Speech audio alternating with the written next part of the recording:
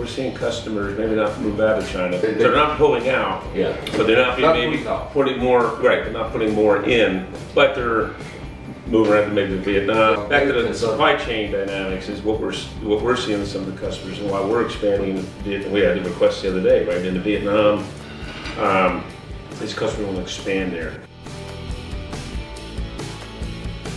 Bill mentioned that we have geo mix and the segment mix for Avnet Asia is quite balanced.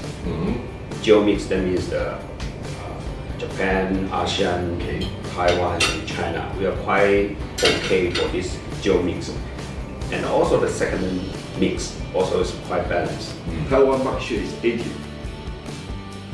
but Korea only 2%. Taiwan is understand. The only one we can expect operation presence is to go outside, to share it with others, especially in the application-driven stage.